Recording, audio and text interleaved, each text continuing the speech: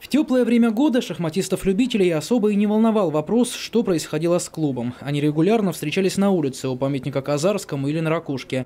Крымская погода этому только способствовала. Но с приближением холодов встал вопрос о возвращении под крышу. Каково же было их удивление, когда они узнали, что в клубе теперь строго отведенное время для посещения любителями игры.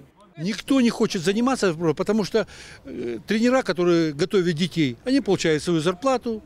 То есть им эти проблемы лишние не нужны. Вы понимаете, да? То есть мы на самотек пущены. Теперь взрослые шахматисты, которые не принадлежат каким-либо спортивным объединениям, а просто играют в свое удовольствие, могут приходить в клуб с 10 утра и до 14:00. Это, говорят они, равносильно запрету, ведь многие из них работают и просто физически не могут быть в это время в клубе. Новый руководитель клуба от интервью отказалась, но свою позицию объяснила. В здании постоянно занимаются дети, причем все группы переполнены, и приходят они во второй половине дня, поскольку в первой половине учатся в школе.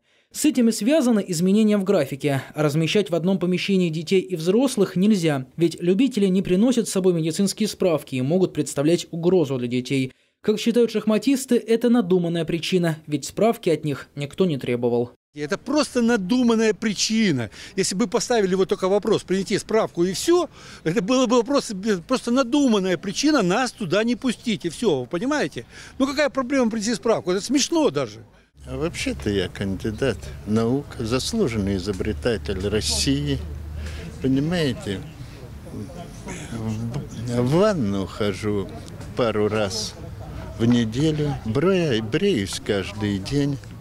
Носки меняю через день, так что я не знаю, чем я ее не устраиваю, чем хуже тренеров. Как стало известно, есть еще одна причина, почему любителям сократили время возможного посещения. Вместе с клубом в помещении на Большой Морской с недавних пор разместилось управление по делам молодежи и спорта правительства Севастополя, которому лучше места не нашли. А сам клуб сейчас находится в стадии ликвидации, как старая, еще украинская спортивная секция. Но что с ним будет дальше, неизвестно, пока отсутствует распоряжение правительства о создании новых спортивных структур. Что вы будете делать зимой? Как вы будете собираться зимой вообще? Ну как мы будем одевать тулуп и идти сюда? Василий Косенко, Александр Листопад, Севинформбюро.